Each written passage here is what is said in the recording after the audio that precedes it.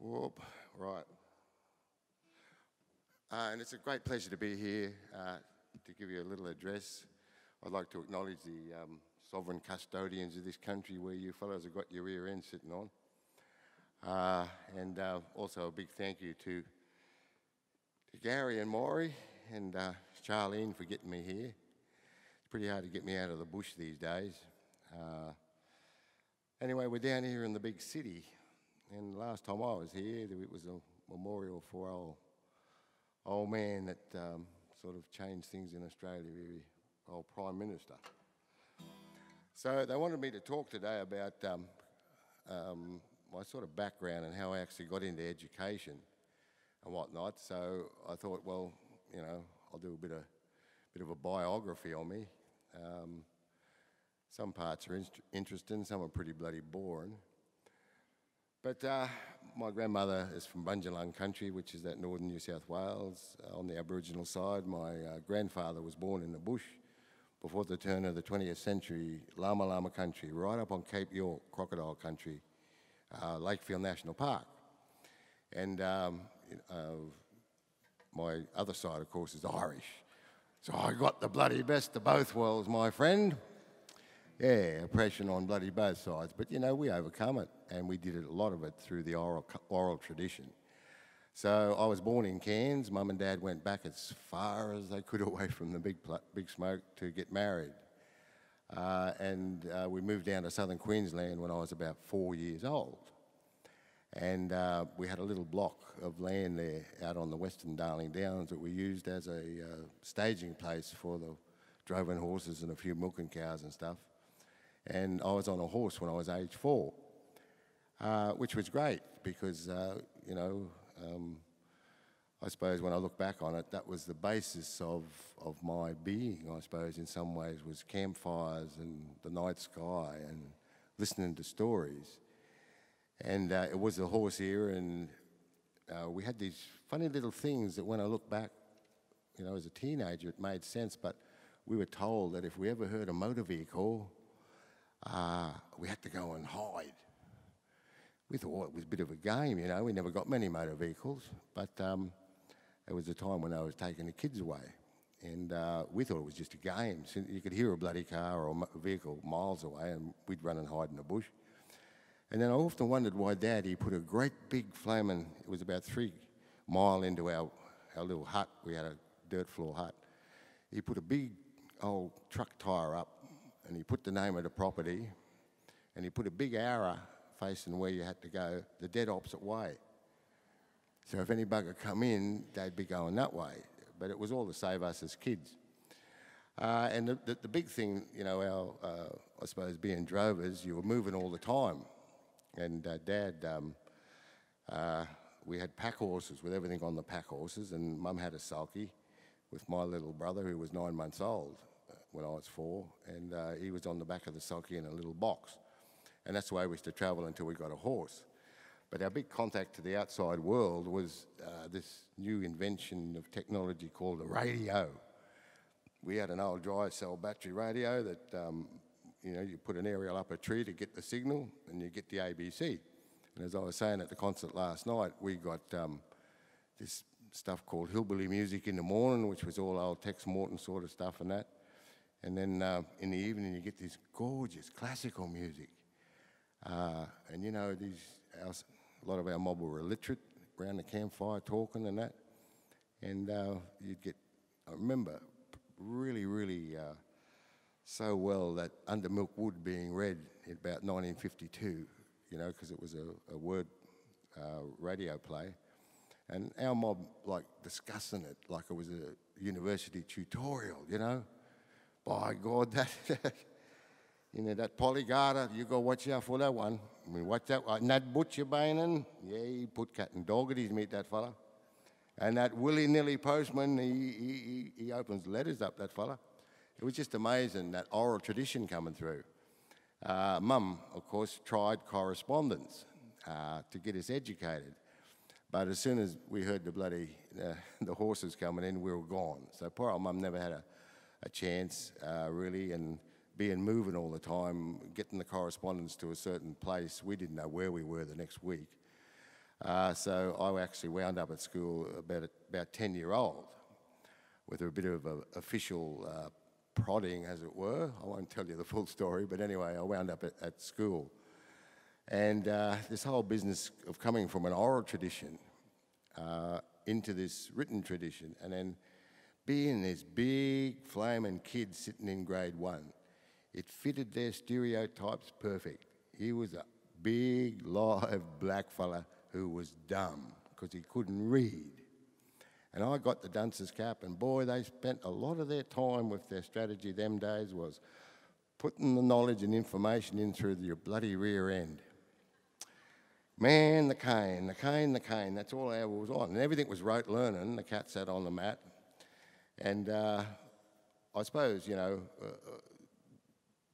it was that particular time that I looked at the society they were putting us into, these little square boxes that we had to sit in as kids to learn and stuff.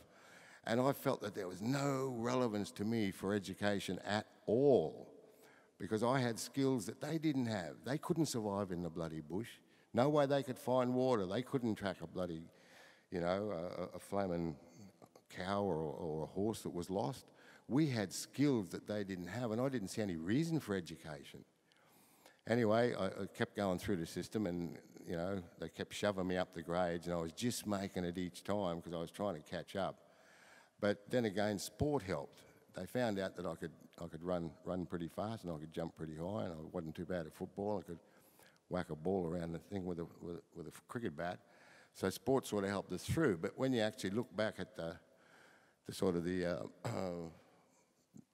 stuff we used to have to put up with at this so-called school, I remember there was a fair few number of times that we got 2 buttered lumps of bread with a lump of lettuce. That was our dinner.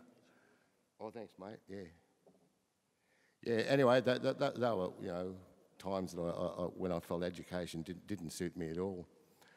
And high school, of course. I got into high school because, again, sport. So you grab him, put him in there, and he's pretty good at sport, so we'll put up with him, sort of thing. And I remember the Master of Studies, he was called the Master of Studies, come and said to me, look, Carmody, your best profession would be to follow exactly what your parents are doing, which is droving. And so I said, yeah, right, I'm out of here. So I left school at about 16 and went back to what Mum and Dad were doing. And them days, of course, there was heaps and heaps of jobs, labouring jobs. If you had a strong back, you got jobs. Wool pressing, stick picking, you know, bag lumping on your back, wool pressing, cane cutting, stuff like that. We had, you know, work every day of the flaming year. But then mechanisation came in the mid-50s big time. So it cut all those labouring jobs out virtually. So that we had to reskill ourselves, and we didn't have courses to reskill yourselves these days. They just threw you in the bloody deep end and said, you're a silo operator. So if you stuffed it, that was your fault. So you learnt really quick. Same in the welding sheds, right? There's the welding stick, pull your amps out, start welding. If you bomb it, well, you don't get the job. And it was this process through my early life of just reskilling all the time. And it forced us from that contracting job into these, shed-type jobs. Anyway, I, got into the welding pretty well, and did all right for a while. But I was never satisfied with watching TV, so I went and studied. I just loved the sound. I loved the concept of sound and how sound was put together. And I studied classical music theory and of a night time. And, I got right into it. And I got to a point where my old teacher said to me, she said, you're at a standard that's miles ahead of what this DDIAE is, requires for the entrance into the music course. So I ripped on the motorbike and the overalls and ripped out to the music thing and had a little audition, and they said to me, well, we'd love to have you, but we don't have a classical guitar teacher of the standard that we require. So you do this thing called history and this thing called geography, and you can take music as a third-year course. And I thought, oh, well, anything's better than bloody welding shed. Yep, so out I goes, orientation week, first day. They put me on probo for 12 months. So first day, I goes up to the library, and I didn't know, I've never been in the library. I didn't know how to get a book out of the library. So I thought, well, if I go and tell the lecturers that, they'll think I'm dumb and I'm out the bloody door again. So I went over to the big section the big reference section where they had the big Oxford dictionaries and that, 26 volumes of the Oxford dictionary. I pulled the biggest book out I could, and it happened to be D, by the way, the D section, and I put it out, and I watched how they got a bloody book out of the library. This fella comes in, he goes over there to those little things, and he pulls little bloody drawers out, and that's got A on it. And I said, oh, mate, what are you looking for? And he, oh, I'm looking for whatever. Oh, okay. And then you go down the aisle where the number is, and then along there, and you'll find oh, shit, I found out how to get a book out of the library. But while I was in there, in this D book, I looked up democracy in the Oxford Dictionary. And there was 3 criteria in it that I actually remembered, yeah, tolerance of minorities, government by all the people, not 51%, the bloody lot, all the people, and absence of hereditary class distinctions. And they were real big words for me, but I thought, shit, that's good. Tolerance of minorities, shit, we're a minority. And yeah, government by all the people. And that means that Granny Lizzie and them mobbing the royalty and the moneyed men can't pass the money to the next generation. I thought, that's a great definition of democracy. That's the first thing I learned at uni. Anyway, so I got into uni, and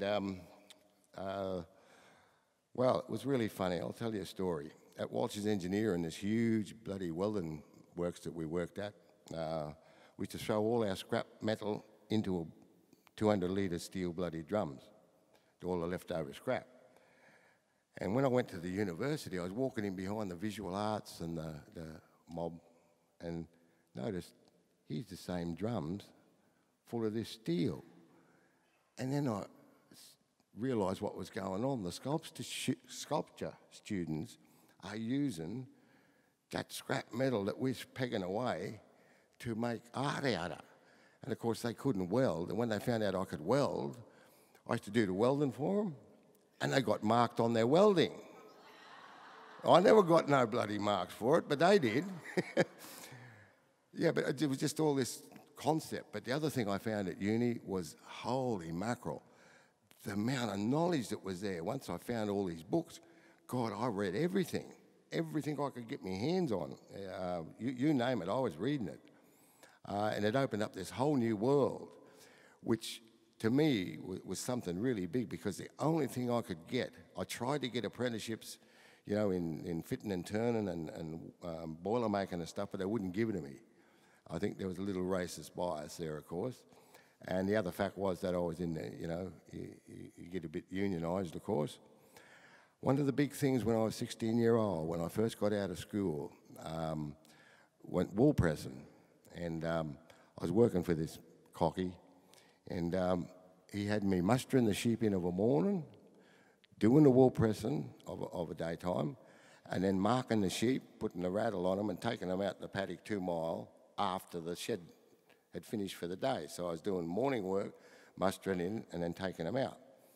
I remember the second day, the old boss here, old Billy Mitchell, he said, Kev, are you getting paid to bring the sheep in, muster them in of a morning and take the buggers out of an evening? And I said, no, I think it's all in the contract. He said, nuh-uh. He said, we're contracted here in the shed as a union to do the union work. If he wants you to do that, he's got to pay you extra. And I'm only a 16-year-old young fella. And I said, oh, well, yeah. He said, you're signed on in the shed and you're part of the union? I said, yeah, bloody oath. Anyway, next morning at Smoko, old Billy pulls this bloody boss up, this cocky up, and says, you paying Kev to go out to muster and that and take him out after the work? He said, oh, it's a private agreement between me and Kev. And old Billy said, no, it's not, mate. No way. He said, unless you pay him extra for that, he said, that's the last sheep you're going to get bloody shorn here. And funny thing, I got paid. And I thought, wow, this is bloody unionism, mate. My oath. Yeah, just that really cemented me. And the same thing with cane cutting. I actually did the last hand cut of cane for the Nambour mill. And when we were working for this old fellow, he was mad, poor bugger. They got what they call standover cane. If it rains too much one year and they can't cut that cane, it stands over to the next year. And of course, it doesn't stand up bloody straight, mate. It falls over and it's bloody. It entangles itself and it's extremely bloody hard to cut. Because when you got it in rows, you just cut two up, one back, and throw the heads the one way, whack the heads off with a topper knife. It's all nice and straight. But standover cane, pain in the bum. Anyway, this bloody old dickhead, this employee, he kept burning. Every Sunday night they'd burn, he kept burning a bloody standover cane. And it's an agreement with the union that you cut 1 week standover cane and 1 week good cane, so that you got a bit of each so you can get a decent run. He kept burning this bloody standover cane every week. And I remember Alfie Humphreys, he was a bloody ganger. We confronted him about it. And of course this old fella said, oh, it's not my fault, we've got to get the stuff cut. And, Alfie said, here's the bloody agreement. He said, all right, if you don't like it, you can piss off. Oh, we said, yeah. Alfie said, righto. He said, this cocky said, they're my water bags by law. And Alfie picks up the water bags with a cane knife and he goes, whack. He said, yep, you can have them, mate. He said, and they're my files. I got to supply you with files. And Alfie picks up the files and goes, whoa, you can have them. And poor bugger, he never got his cane cut at all. But again, standing up for your flaming rights, it was, it certainly stuck with me right through my life. Gee, time's getting on, Maury. Nearly 20 minutes. These buggers are bored stiff already. Yeah. Okay. Well, I'm just going to zoom right through to the Bajelki-Peterson era. Anybody here that comes from Queensland? Oh, one hand. Two. My God. Well, you fellas need an education. It was something else, mate. It was, yeah, the old peanut farmer, he was something else, believe me. I was at the, we used to have little protests and stuff, eh? And they'd, because he passed this stupid law. It said 3 people into one place at the one time constituted an illegal assembly. It's bloody absurd, isn't it? Like us with families shopping of a Saturday morning. Get real? Anyway, you have a little protest, so you had to go single file, one behind the other, take the kids down the footpath, and then we'd have a little protest in the park, because that was a public place. The council would refuse to turn the electricity on for our PA, so we had a few little hiccups on the way. But they'd ring you up and say, well, Kev, we've got a protest on, bring the guitar down and, sing a song. And I wouldn't have flaming time to make the whole song up, so I'd just get something like Which Side Are You On?, which was written by a woman from the mining Appalachian mountain country. And you say, which side are you on, my friends? Which side are you on? Which side are you on, my friends? Which side are you on? They say that up in Queensland the union bashing's bad. I'd rather be a union friend than a National Party scab. Well, and which side are you on, my friend? Yeah, but we were very, yeah.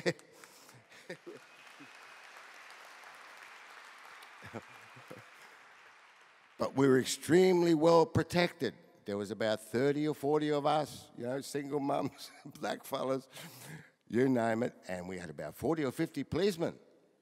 Yeah, and yes, they used to be protecting us. You see, every bloody week when I got on the motorbike to go to the welding shed, I had a lady policeman. She was very concerned about my safety. Pull me up, check me tyres, check me blinkers, check me headlights, make sure my helmet was on. Yeah, about twice a week. Yeah, she was very caring, that woman policeman. Bloody mad. It was mad.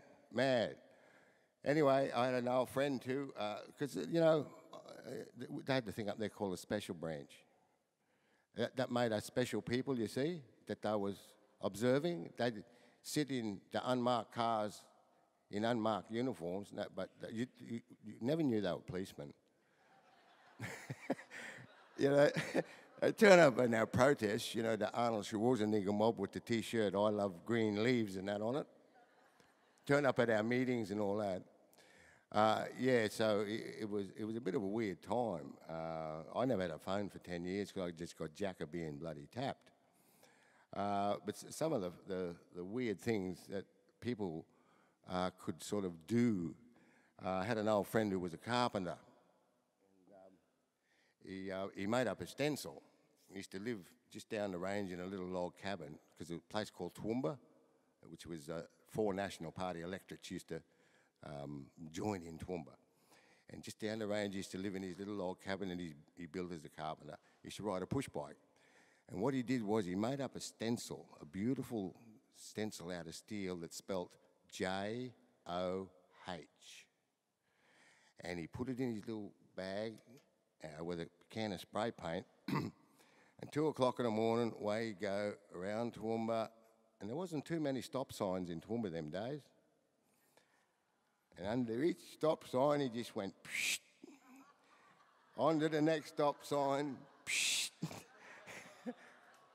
Yeah, like people found all different ways to sort of confront this bloody absurdity. And, like John Dengate wrote that song, Maurie.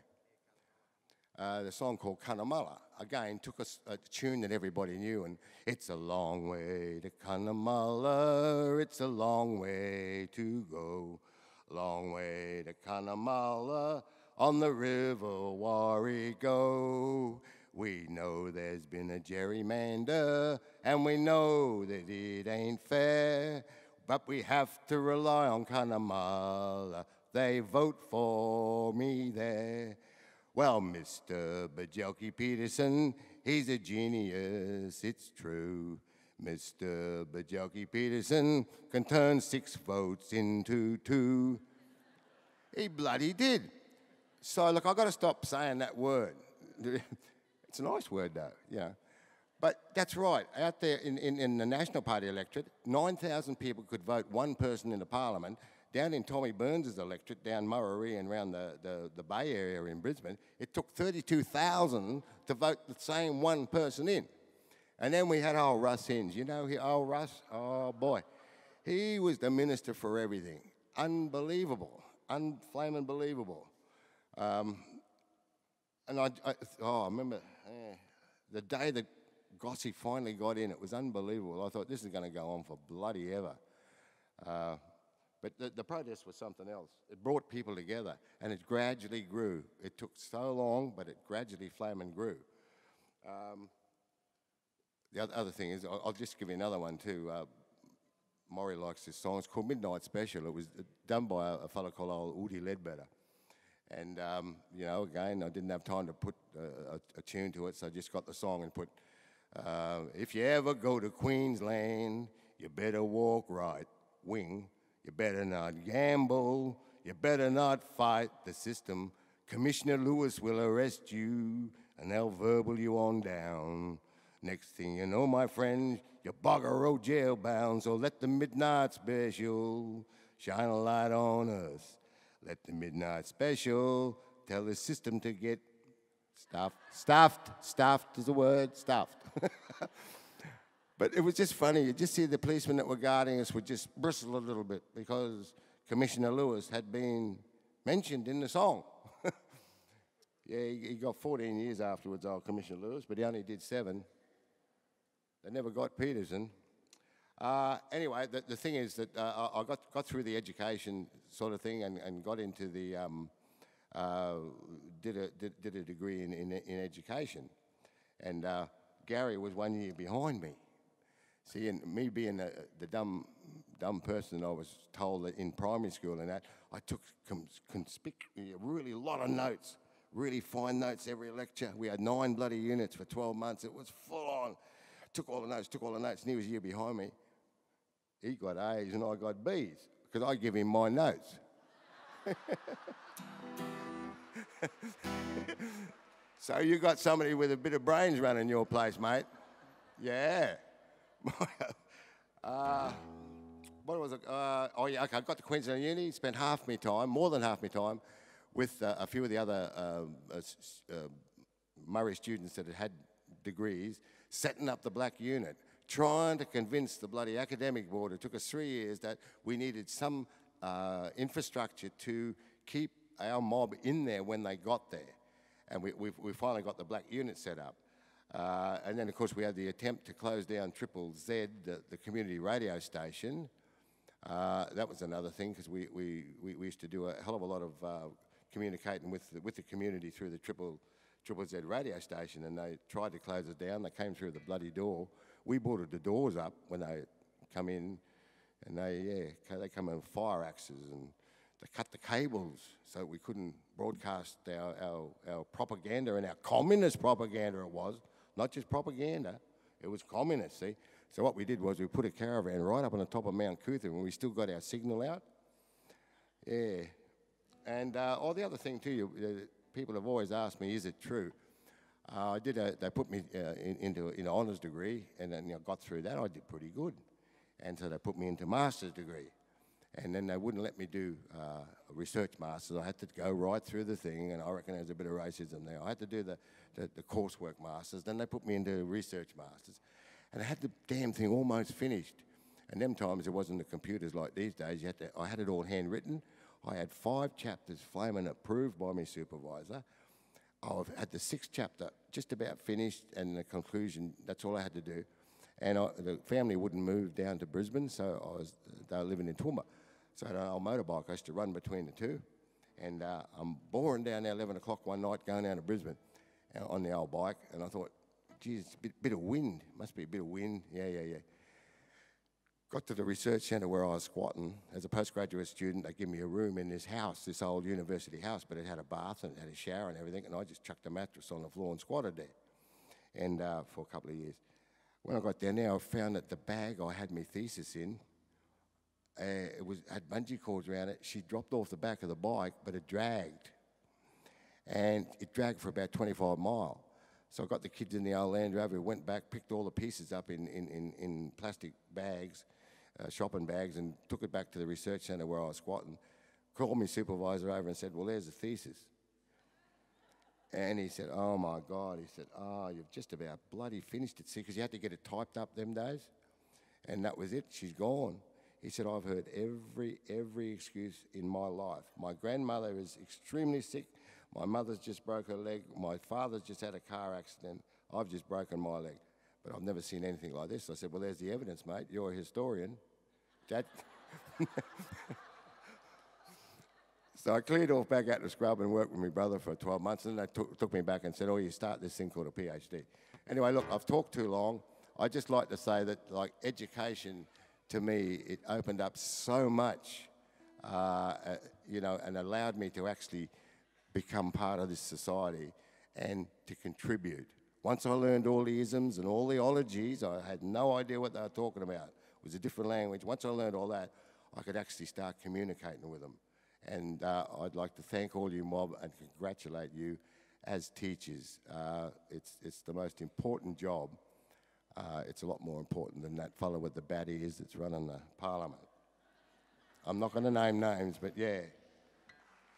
The mad monk.